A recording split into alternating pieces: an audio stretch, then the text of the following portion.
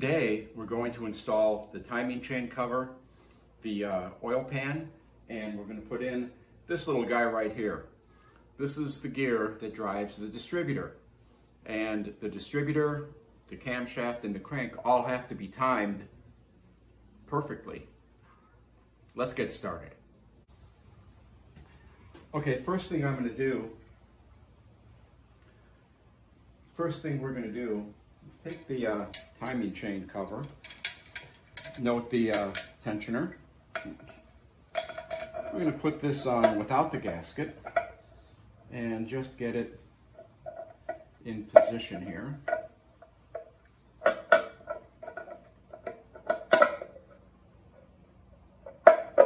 There we go.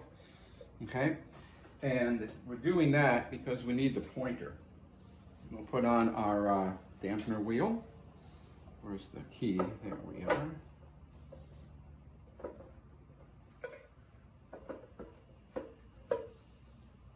And the bolt. Now I'm doing this so I can find top dead center. So we'll have everything timed theoretically. Right now, of course, it is the top dead center. So tighten this down a little. Okay, now the question is, are we on top dead center on the power stroke or the exhaust stroke? I have a lifter. I'm going to put the lifter in. I have another lifter. I'm going to put in two lifters. Okay. Now, with my fingers on the lifter, I can rotate the crank and I'll know where the valves are. So let's give this a shot here. You know, it'd probably be a good idea if I put the pin in, if I knew where the pin was. Okay, found it. There we go. Okay, now, I got my fingers on the lifters. The piston is all the way up. If it's on the power stroke, the valves are not going to move. Okay, let's see what happens. The valves are not moving. Now the exhaust valve is opening, which means the piston is coming up. There we go. Now the intake valve should open. There it goes. Intake valve is opening, sucking in the gas.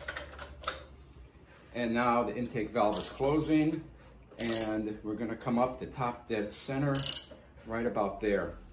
Oh, it lines up. Okay, so now we know number one piston is firing. This is when the spark is supposed to be there. Okay? Now I'm going to try to install the gear. So I have this set up so you can see down here. Here's the, I don't know if you can see it, but that's the gear from the camshaft. That is the oil pump. Okay, now you want that oil pump turned to line up in the bottom of the gear in that slot.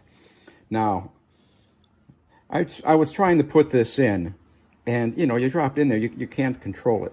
So I have a little piece of rubber hose here. I am repurposing it, and I'm going to push it into the center of the gear. Now, before we put this in, of course, we're going to put some lube on it. Oh, I said lube. Okay, there we go. Put some on the gears. Okay. Now, of course, this slot drives the oil pump down there. When you look at the gear, the slots are offset. You have one side is larger than the other. And to me, it appears that that side is larger than this side. Okay, looking at it again, I think this side is larger than this side. This has to be to the back of the motor. Okay, so we want that slot, according to the book, with the timing marks lined up, we want the slot to drop in vertically. I want the slot to drop in this position. So looking at the gear, at the bottom of the gear of the slot, I tried to line up the oil pump like that.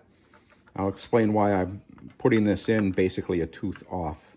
So it's going to turn when it hits the cam, and now it's all slippery. I think that's all the way down. How do I know if it's all the way down? Okay, we get our bracket, our flange that holds the distributor, and we put that on there, and that should click onto the block like that. Not be wobbly, and be down all the way, like there. Perfect. So that means the gear is down all the way, and there's a little bit of play in it. Now, I'm going to hold the gear with one finger and theoretically pull this hose out. Ta-da! There we go. I'm going to wipe off a little bit of extra residue from the hose, and I'm going to put a little bit of oil on the gear, which is going to basically drip out the bottom of the engine and go all over the garage floor. But hey, that's why they make oil dry, right? Now, with the gear in place, I'm going to get the distributor flange, drop that on there. I'll just put a couple of nuts and washers on there because I can. Okay.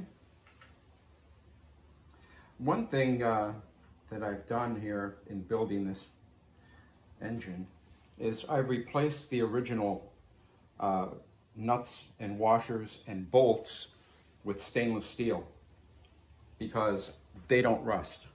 Okay, the flange is in place. I'm going to take the distributor, and if that offset is in the right place, well, the offset will mean that the distributor is only going to go in one way. Now I have this bracket right here, this hole is going to line up with that. So that's going to mean that the distributor's orientation is right about there. And I'm going to turn this until, oh, look, it clicked in. The distributor is down all the way. I have this kind of movement to adjust it. Let's see where the rotor is pointing. Kind of need the distributor cap for that. We're not going to snap it in, we're just going to hold it in place. Maybe. There, that's where the cap goes. Okay? Where is the rotor? The rotor's right here. Okay? We're going to turn the distributor and call that number 1 plug. Okay? The piston is on the ignition stroke. This is the number 1 plug. That's going to go right there. And that looks pretty good to me. So we're going to call that gear installed. Just to double check before I put the timing chain cover on permanently, let's check the movement on the distributor, make sure nothing is binding. With the engine stand pin in place and my fingers on the lifters, so I know where the valves are, we're going to turn the engine. Okay? Piston's going down on the power stroke. The exhaust valve should be opening right there. Piston pushes out the burned gas. Starts to go down. The intake valve opens. Now the piston comes up again. And boom. Rotor's in the same place. Everything ran smooth. Hopefully the timing is close enough for this engine to start when the time comes. Well, as you can see, we're ready to put the timing chain cover on. Here's all the stainless steel nuts, bolts, and washers that will be holding on the timing chain cover and the oil pan. So what we're going to do now, first thing we're going to do, is we're going to put on some sealant. And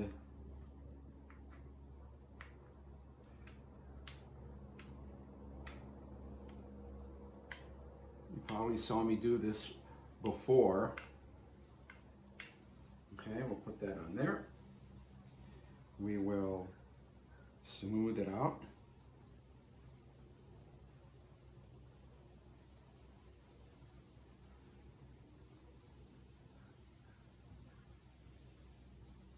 think we need a little bit more down here.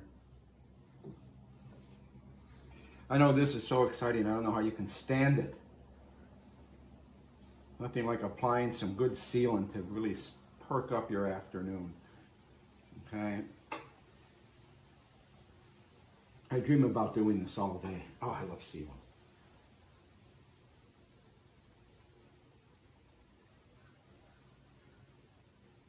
Okay, there we go. We have sealant in place. We'll wipe off the excess. Get our gasket. Let's see. Nope, no. Better. Lay that in place. Push it down. Let the sealant hold that side. And because this is the timing chain cover, we're going to add extra sealant.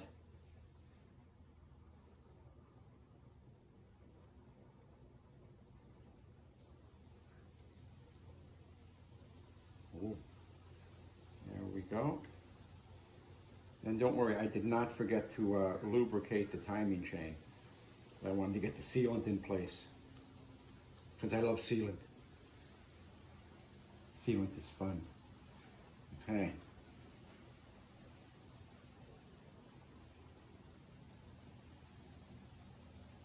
And yeah, I think I mentioned in the previous episode, or a little while ago anyway, about using stainless steel bolts. When I restore a car or build an engine or whatever, I had used the original bolts and I polish them up on the wire wheel bench grinder and they look like brand new. Even the little washers, everything, right? And I assemble the engine, assemble the fenders, whatever I'm putting on, and sure enough, a couple days later, they're starting to rust. So then I said, oh, I'm going to spray them with clear lacquer. But that kind of, when you would look at the paint,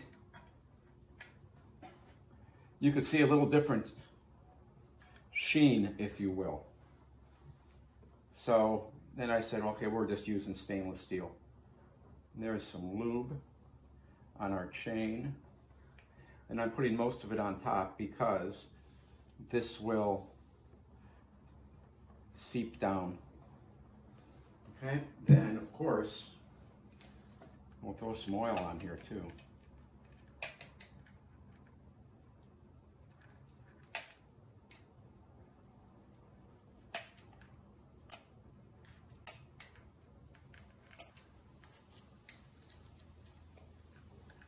Alrighty, now let's get the hold the tensioner out of the way, which I put lube on. Center it up on the seal, and I have my finger on that tensioner. I'm just going to now slide it forward, pushing the tensioner against the chain, and line up the dowels and the seal, maybe. Okay, we're going to try that again. Something went terribly wrong. Okay, holding the tensioner out of the way. Oh, that went much better. Okay, cover is on. Now we'll start with the nuts and bolts.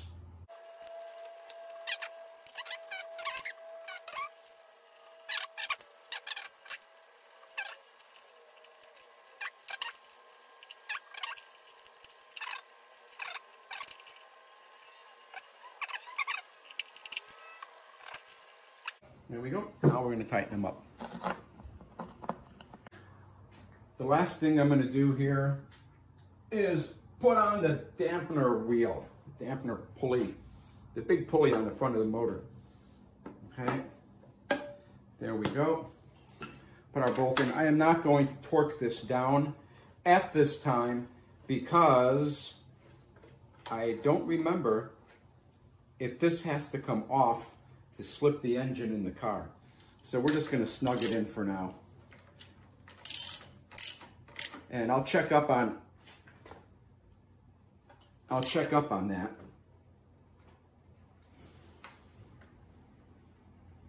before we put it in. We're going to put the oil pan on now. We're going to put down sealant, gasket, oil pan, and 23 stainless steel bolts to hold it all together.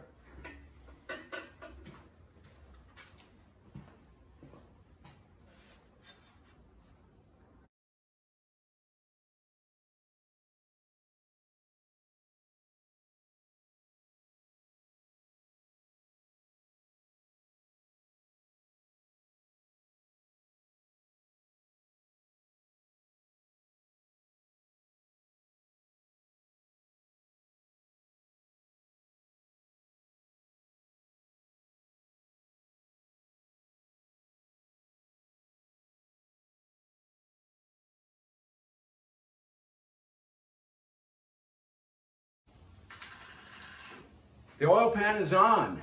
We're going to torque the oil pan bolts to 20 pounds so you have a nice even seal.